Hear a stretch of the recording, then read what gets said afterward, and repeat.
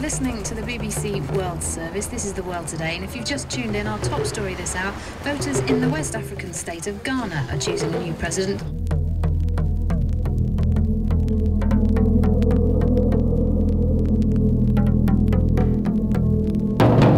You are attending this rally because you want an improvement in your life.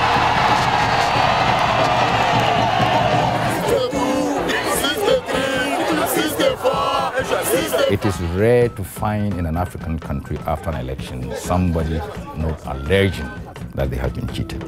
My friend, we are not accepting the voter results. If you don't know what you are doing, it will endanger the whole country.